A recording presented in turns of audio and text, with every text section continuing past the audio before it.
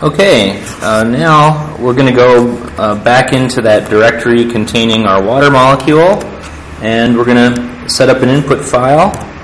Let's cd into my documents and calcs and H2O, and there's our files from last time. Job.xyz is this nicely optimized structure of the water molecule at the level of theory referred to as good opt. And now we'll create a new input file to calculate the wave function at a better level of theory for that particular optimized structure. So we'll enter the VI editor, and we're going to call this new input file dft_energy.inp. And DFT energy is the level of theory that we'll be using, and it's actually a hybrid between Hartree-Fock and density functional theory. And here's how we'll do it. Again, it'll be a simple two-line input file. Hit the I key to go into insert mode.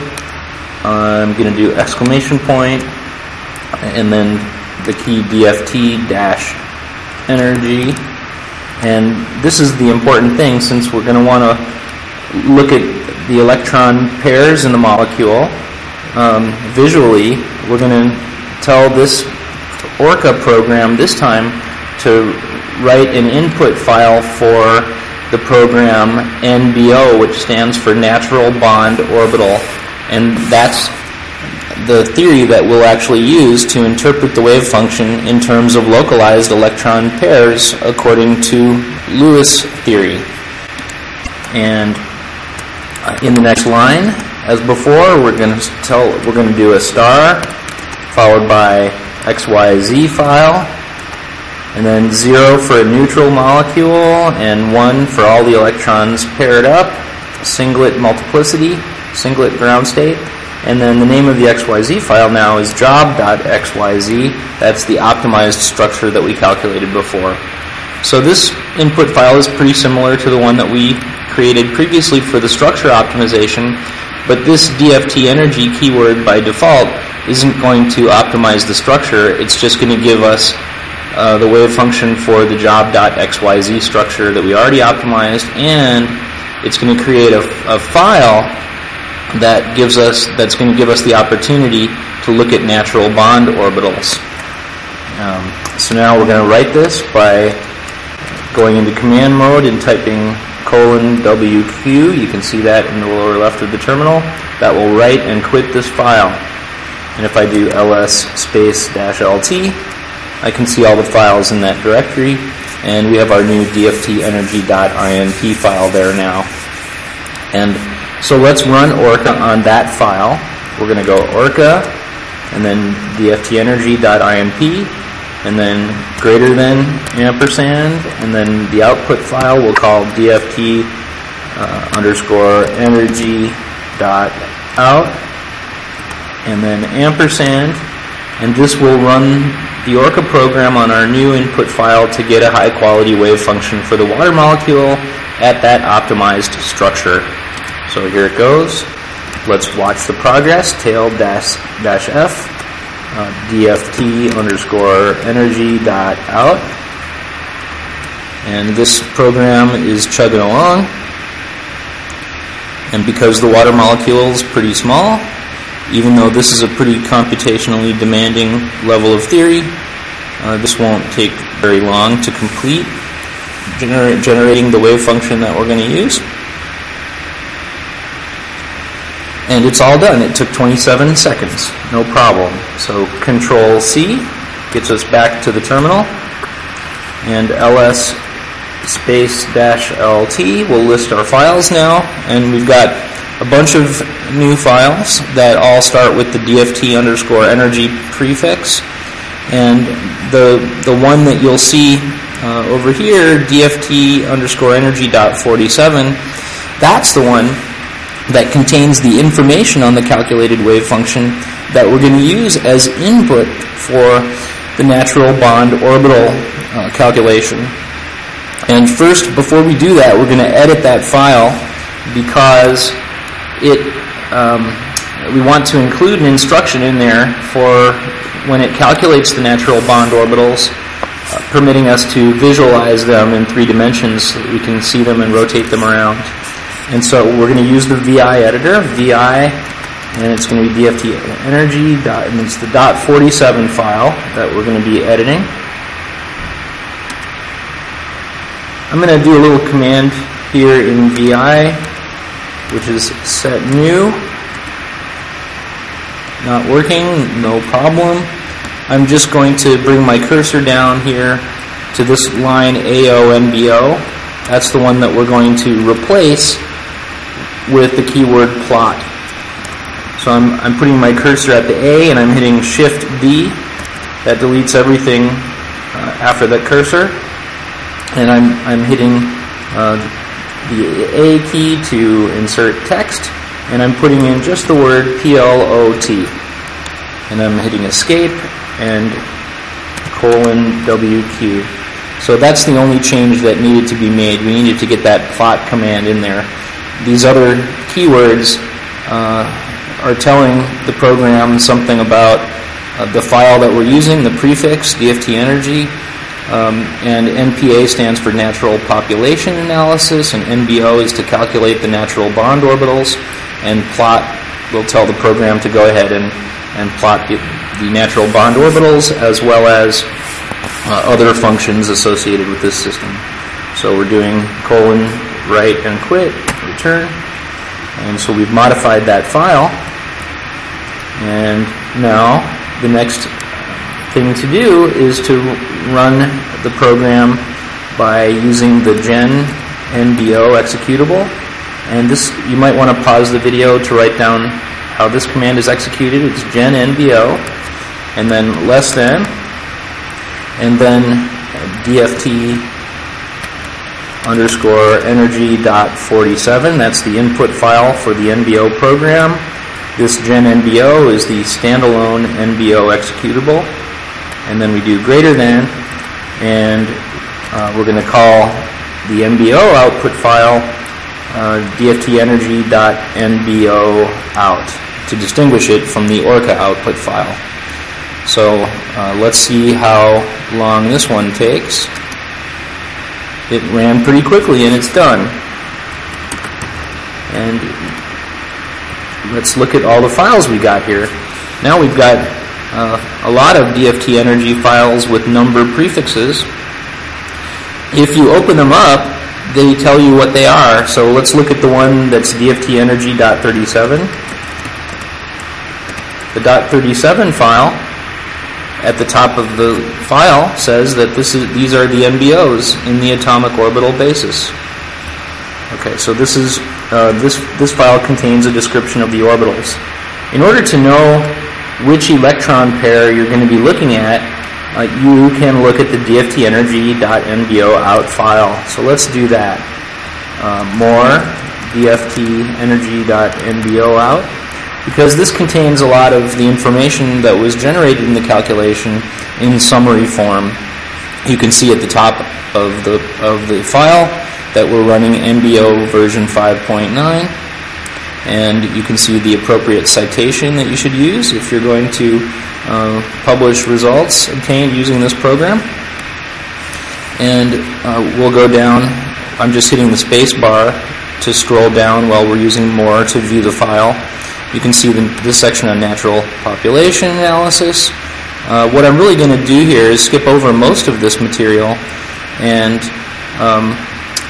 show you just a couple of things. Here we see that the system has a Lewis structure that consists of 2 bond electron pairs and 2 lone pairs. No 3 center bonds and 1 core electron pair. So that's in line with the type of Lewis structure that we would generally write down for the water molecule. But we're going to be interested in getting more details about these electron pairs, the lone pairs and the bond pairs, to see what they actually look like spatially. Okay. In this part of the output, you can see that we have a bond here between oxygen 1 and hydrogen 2, and that this bond this bond electron pair is 73% on oxygen and 27% on hydrogen. And you can also see here that the oxygen contribution to this electron pair bond is 22.7% S, oxygen valence S in character, and 77% oxygen P in character, and essentially no d orbital in character on oxygen, as you would expect. And of course the hydrogen is using its s orbital in contributing 27% to this electron pair bond between oxygen and hydrogen. So we'll look at the bonds. They're going to be ordered in the order that they appear in this table. So if we looked at orbital number 1, that would be that particular bond. If we looked at orbital number 2, that would be the other OH bond. If we look at orbital number 3, this is a core orbital, so we're probably not going to be interested in that. We're interested in the valence electron pairs for chemistry. And then numbers 4 and 5 are the lone pairs on the oxygen. And you can see already, you're going to be able to see in the output that these two lone pairs are very different from one another. And how do they differ? Well, this first lone pair has 0% oxygen S atomic orbital character, but nearly 100% oxygen P character. And so the atomic P orbital on the oxygen houses this lone pair of electrons on the oxygen. On the other hand, for the other oxygen lone pair, we have 54% S character and 45% P character. And so that is all nearly an equal mixture of S and P mixing in forming the second lone pair on the oxygen. And we're going to see that that first one, that's almost all P in character, is an out-of-plane electron lone pair, whereas this lone pair, that is a nice mixture of S and P character on the oxygen, is in the plane of the oxygen and the two hydrogens. And so we're going to want to look at those. And those electron pairs are numbered 4 and 5 in the listing of all the orbitals in the system. These other orbitals down here at higher numbers, some of these are called Rydberg orbitals. Those are extra valence orbitals, and they're not occupied with any electrons. So that's most of what I wanted to show you in the output file for now. So I'll hit Q to get out of the more program. And now that we have the .37 file that contains the natural bond orbitals, we're going to be interested in looking at that using the program Jmol that knows how to read those files. So this is an excellent open source program, JMOL, and we will launch the Jmol program. It's an open source Java program, so your system needs to have a running Java in order for this program to work, and here it is. And so let's choose File, Open, and it's the .37 file that contains the information about the natural bond orbitals. And so we're going to now be able to look at the spatial distribution of these electron pairs in the water molecule. So I'm opening that up, and I can see the molecule. I can rotate it, and now I can access information on the orbitals in a couple of different ways. I'm going to change the display. I want to right-click. I'm going to right-click on the window, and I can change the style of the representation here. Instead of balls and sticks, I just want, I think, the wireframe representation so that these balls representing the atoms and the sticks won't get in the way of looking at the three-dimensional form of the natural bond orbitals for the OH bonds and for the lone pairs of electrons. I can also zoom the molecule in and out using the mouse. And if I hit right-click down here under surfaces, I see molecular orbitals. These are being described here as molecular orbitals, but we know that they are natural bond orbitals. And because we created them using the NBO program, using the Orca-generated wave function. So let's look at one of the two equivalent OH bonds in the water molecule first. We'll start out with the bond. Just click on number 1. And there it is. So this is showing a surface and an electron density isosurface representation of this orbital. And you can see that this orbital contains, it looks like it results from the overlap of the oxygen p orbital with a node as you go from blue to red, with the s orbital on the hydrogen, so this nice region of electron pair bonding right here, this blue region representing shared electron pair bonding.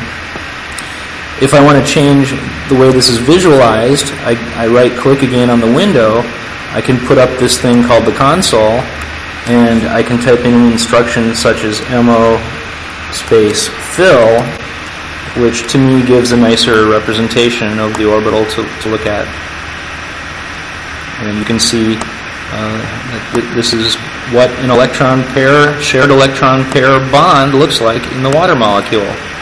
I can also, I'll close the console, move up in our list and examine the lone pairs, which is really part of the point of this exercise. And so let's go to surfaces and molecular orbitals, and we'll choose.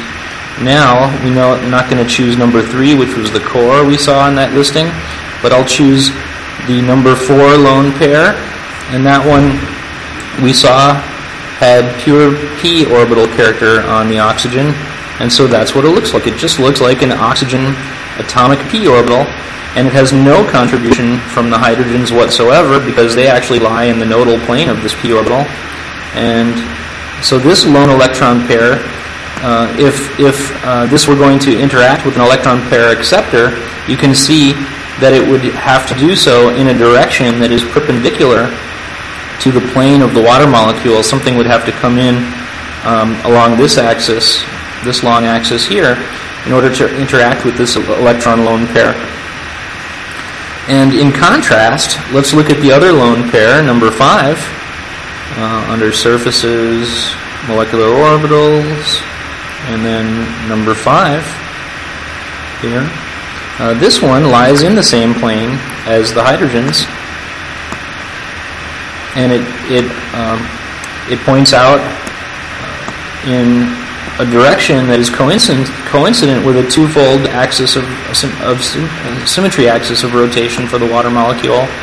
And so it has some contributions from the oxygen p orbital as well as the oxygen s orbital. They mix together in forming this non-bonding lone pair of electrons that is spatially quite distinct from lone pair number 4 that we looked at in the listing. This is the one numbered 5 in the listing that has oxygen S and P character, and it's a beautiful lone pair on the oxygen. And now you can see that once you have gotten a wave function using a quantum chemical package like Orca, you can then use the natural bond orbital program to essentially reconstruct the same density using maximally localized orbitals that give you a lot of meaningful chemical insight in contrast to what is often the case when looking at canonical molecular orbitals. So we've taken this process all the way from building a structure in Malden, optimizing it using the good opt routine, taking the optimized structure and calculating it using hybrid density functional theory to get a high-quality wave function to serve as the input to the natural bond orbital program. And we ran Gen NBO, and the results now we can investigate visually using the nice Java program Jmol for representing these functions. So that's a lone pair of the water molecule.